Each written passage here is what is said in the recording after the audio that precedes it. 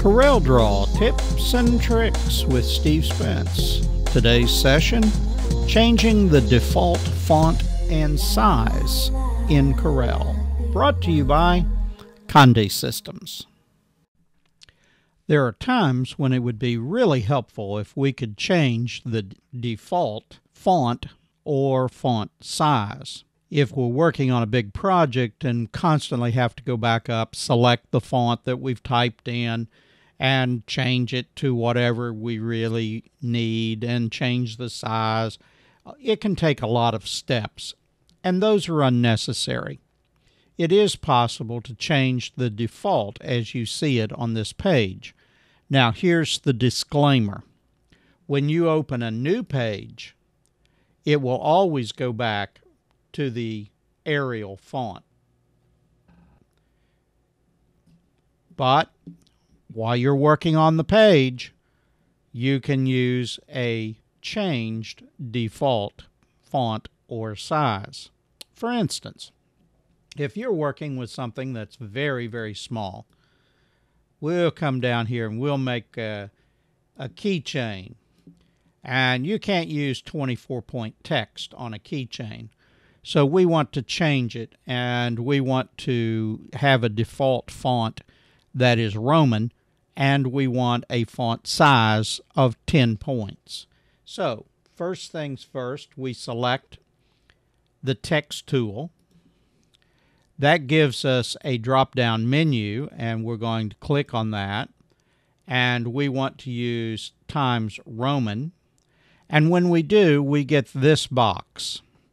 It will usually come up with paragraph text checked and artistic text unchecked.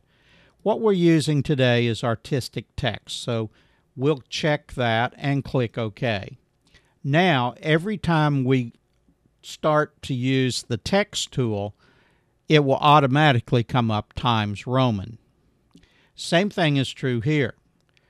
We want to take this to 10 points. And again, we get the pop-up menu. Click OK. And now, every time we click on something to type,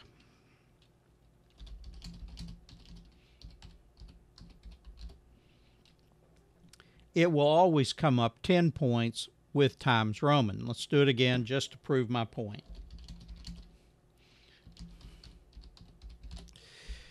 It will always come up on this particular drawing surface as Times Roman 10 point.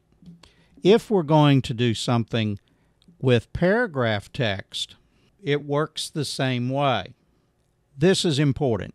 Do not draw a paragraph box before you do this. Go to Font. Select what you want. We'll select Broadway, which is bizarre, but we'll do it anyway. Paragraph text, click OK. And if you want to change the size, you can do that too. We'll take it to 9 point and we'll say OK.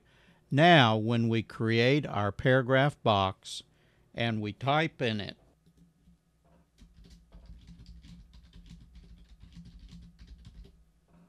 this is the type of font that we selected. Broadway, 9 point. If we create another paragraph box, guess what? It's still Broadway. It will be Broadway for every paragraph box we create on this particular page. If we open a new page, it goes back to the Arial 12 point. So, that's how you change the default font and size on the page you're working with. Hope you found this helpful.